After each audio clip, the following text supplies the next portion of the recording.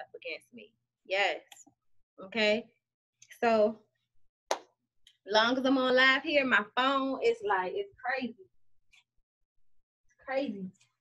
It's crazy what's happening. Like, my phone been acting crazy since I was trying to get out there in them protesters and get y'all some footage, okay? So, I don't know what's up with that. We ain't even worried about it, all right?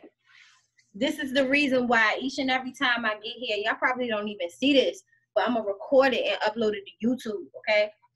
Because I know that social media is checking for certain verbiage, okay? They checking for certain words like Black liberation, Black Lives Matter, anything that sets us apart from what's happening now. They flagging our stuff. Now they might not straight up take you off of social media or anything like that, but your views gonna be lower than they were. Like your friends probably not even seeing your stuff. Okay, like seriously, it's going down.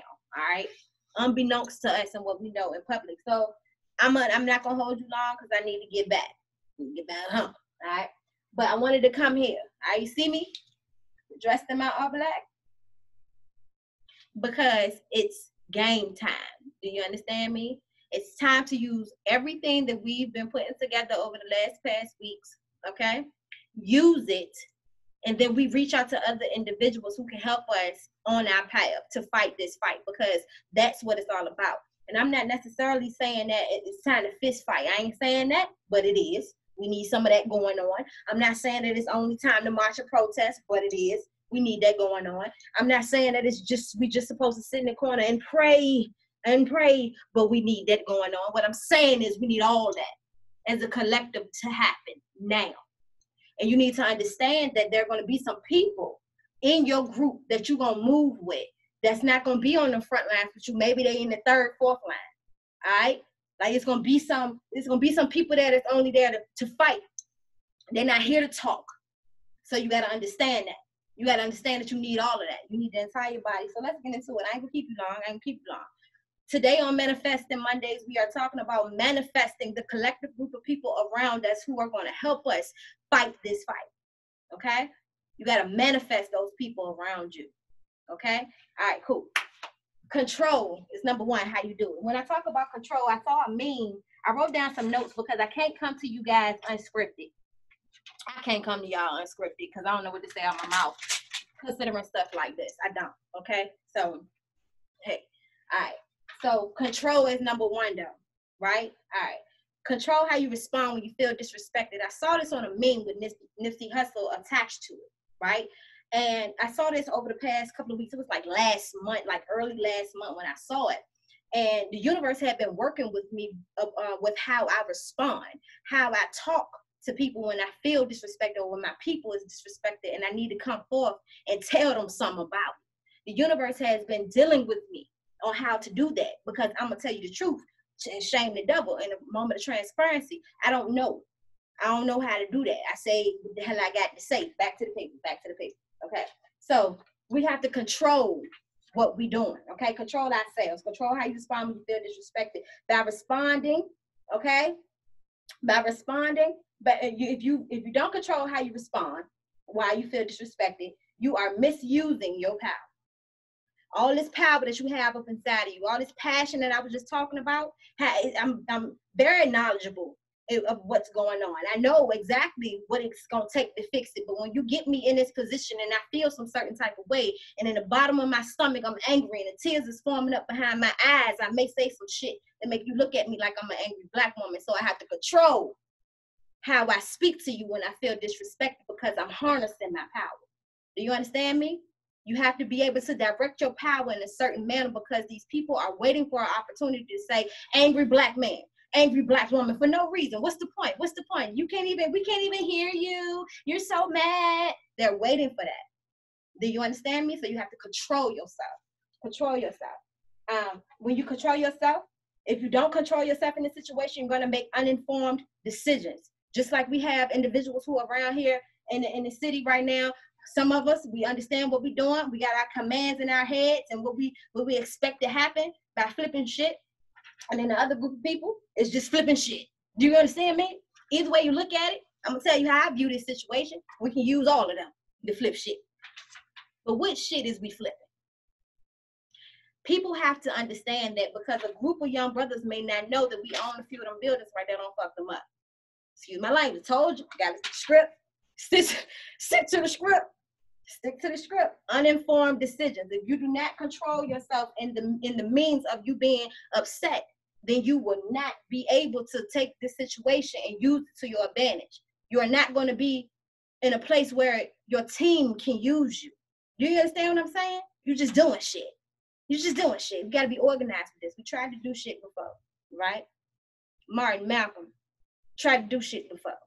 So we take that information, we take that knowledge, we take those moves, and we put some other stuff on it. Okay, we put some wisdom on it. We put some control into it. We get some strategy happening here. We organize some things. We got to control the situation. Number 2, self-awareness. Who are you? What you bring to the table? Are you a leader? Are you a fighter? Are you a speaker? Are you a prayer? Because we need them. Let's not get away from the fact that we still need the elders in the corner praying over us. Because we still do. We need the elders in the corner and the holistic people. We need y'all in the corners praying over top of that energy that's coming towards us. Praying against these people that's coming towards us. Praying against their soldiers. We need them. So let's not count on spirituality and say that we're tired of praying. What? No, we need that too. Self-awareness though. Who are you? What you bring to the table. Don't worry about what somebody else brings to the table and how light it is compared to how you knock somebody out and their hymns and when they pray. That ain't got nothing to do with you, baby. Together is a force to be reckoned with. Do you understand me? So you have to first identify who you are. What you doing. What have you been doing? Your mindset. You control the power within you.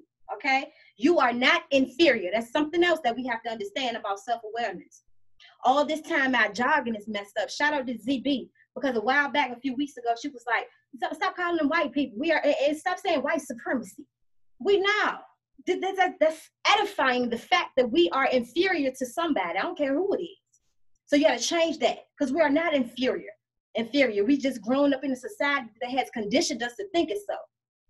We come from a history of family where our grandfathers and our grandmothers taught us, you gotta hold your head down. You gotta, yes, sir. Yes, sir.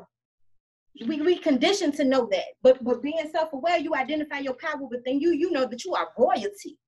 You are not inferior. We just got some work to do to prove it. Do you understand me? Self-awareness. Number 2, I ain't gonna keep you long. I told you, I ain't keep you long. Come on, keep me together, Holy Spirit. Number 3, y'all, cause I am on fire. Do you hear me? Anyway, number 3, unify. You might not want to hear it. I'm telling you the truth. I'm telling you the truth. You know, the Bible that we all get in a disarray about, that we don't agree about. Ooh, Bible, ministry, ooh, church, Christians, all that stuff that we be talking about.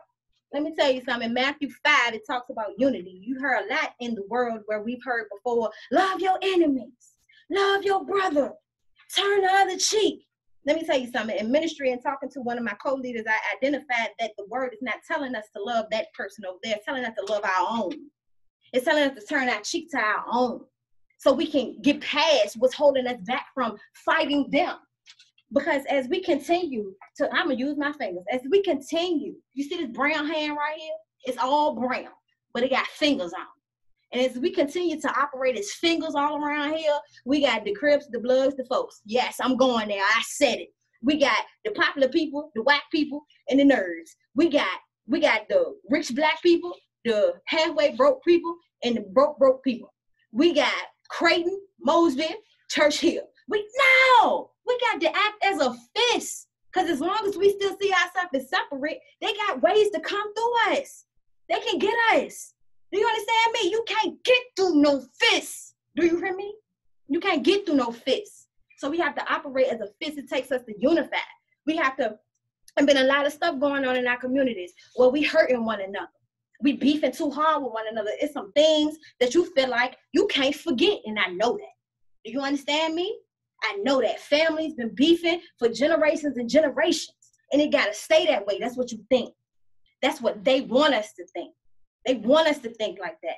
They want us to think black on black crime. They want us to think that we can't band up together. They want us to think that every time we get together, we some thugs and we defacing stuff for no reason. We got a reason, but we got to get organized, control ourselves, be self-aware, unify, to activate the reason. We can't do that if we continue to follow along the paths.